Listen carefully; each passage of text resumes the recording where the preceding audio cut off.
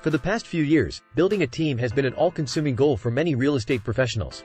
Sure, it seems glamorous to have 10 to 12 people working for you and doing fun photo shoots of your group stepping off a private jet. However, once you look beneath the surface, leading a team might not be the best option for your business. As the market shifts toward normality, it may be time to reevaluate the goal of the almighty team. What are you trying to accomplish? Please don't just say, "I want to make more money." If that's the case, building a team is not for you. There are countless other ways to increase your income without being financially responsible for one or more other people. There are also many good reasons to form a team, my favorites being either a work-life balance or creating a saleable asset. Before you run out and file an LLC, create a logo, and schedule that airport photo shoot, you need to decide the true purpose and direction of this venture. You may want to ask yourself several questions first. Can I reach my goal by just having an assistant or transaction coordinator? Am I making enough money to support myself before sharing my production? Is this just about awards and accolades? What if things don't work out? Let's explore each of these questions in a little more detail to see if a team is the correct path for you. Can I just get an assistant? Simply scaling your real estate business is a reasonable goal. However, there are many times that I hear agents in their first year in the business talk about building a team because a coach told them that is how they will be truly successful. I learned a long time ago that there are only so many hours in a day and only one of me.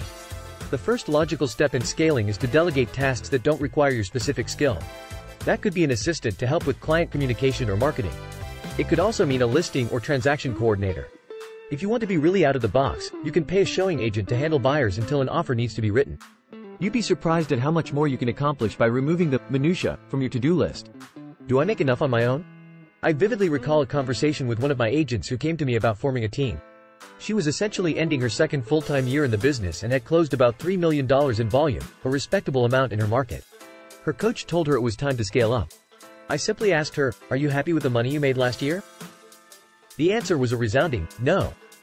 Then, I asked if she was prepared to give her leads to a buyer's agent and confident that she could generate enough business to provide for 2 livable incomes. Needless to say, that agent did not move forward with forming a team and is now doing quite well. She still wants a team but realizes she needs a strong foundation before she can take on that responsibility. Think about it from a financial perspective. You may see a team doing $20 million and think that is pretty amazing. Look at all that money. However, what if there are 5 people on that team? That means they average $4 million per person. It's not bad, but can you or are you doing better on your own already? Is this just about the accolades? Be honest. If forming a team is all about the ego stroke, then it's a terrible idea. I see countless teams that are little more than a group of agents that simply aggregate their production. There is no support, no sharing of business, no joint marketing. They just have the word team on their cards. If that is your goal, more power to you. Just call it what it is, a vanity project. Don't take this as criticism. Perception is powerful and a big team can win business. You just need to be honest about your motives with the one person that matters, yourself. What if things don't work out? This is probably the event that most teams fail to foresee. Everyone assumes they are all friends and will never have a falling out or personal ambitions that take them in a new direction. Before moving ahead, you need the equivalent of a prenuptial agreement.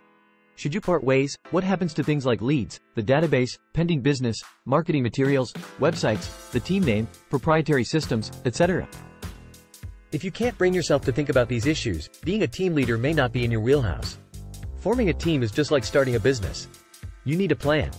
You need to spend hours crunching numbers, performing a SWOT analysis, creating a budget, deciding on the division of labor, and so on. It's so much more than calling up a friend and creating a shared business card. These questions barely scratch the surface of what needs to be considered. Don't get caught up in the hype or simply create a team because someone told you to. Take a breath and give it the thought and consideration this decision deserves. For more tips, visit c3dynamicsolutions.com.